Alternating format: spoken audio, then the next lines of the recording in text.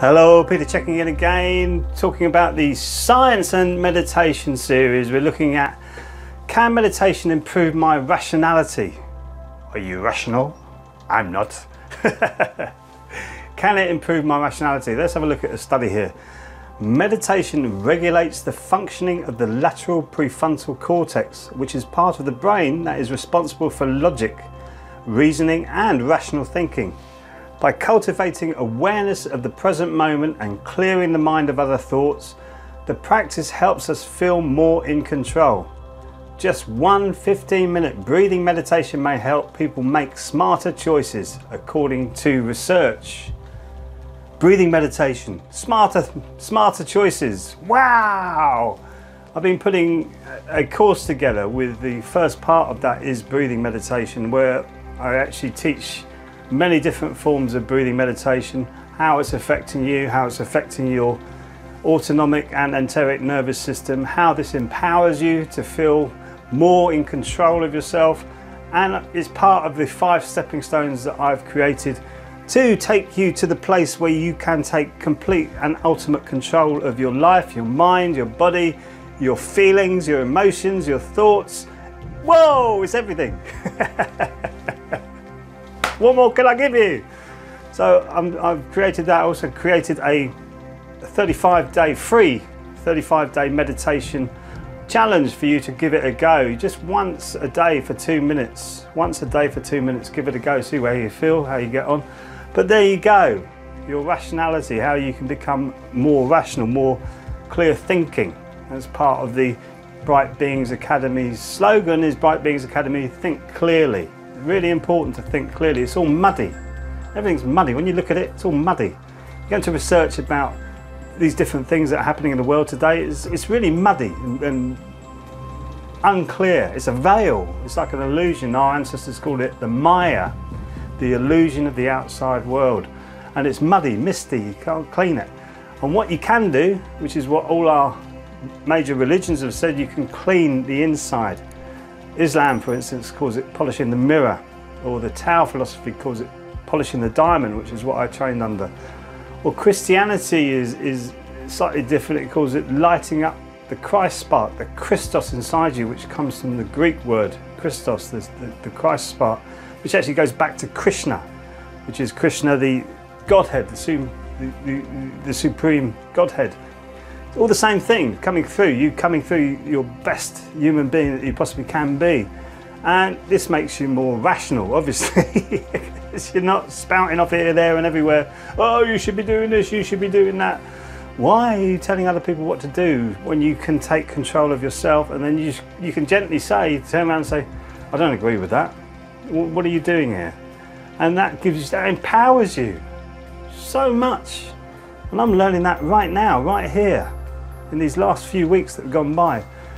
Be calm, put your point across gently, but make sure you're well researched and see the opposing argument before you bring something up, like somebody else's research. Make sure you see the opposing argument and make sure you can see it from all sides before you actually bring something up, and you can intelligently put your case across rationally to say, this is how I feel because this is what I've seen.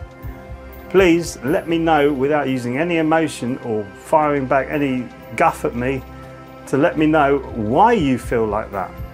And then it comes down to,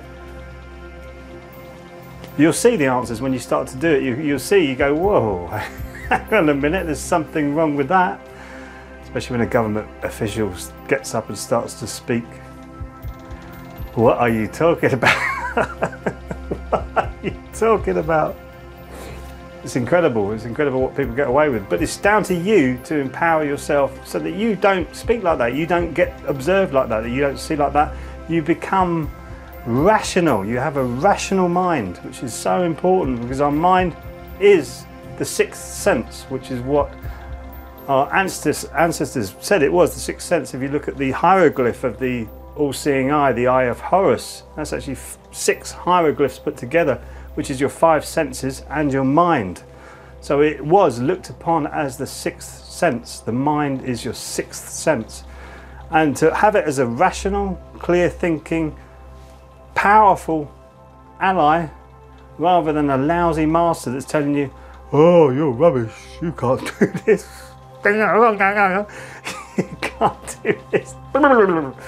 Yeah, I suffer from that, or I have suffered from that. I still do. I do something like, I'm really silly when something comes in.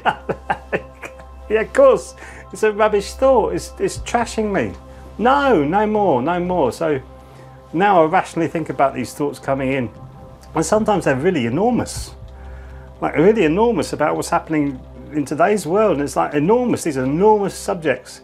And I think, okay, well, this is negative stuff coming around. It might take me a few hours, maybe even a day to get over it, and then I wake up next morning, bing, there I am again, coming back to my true self and being another powerful day where I can create things, where I'm moving my life forward, which is what we all need to do, is to move forward together.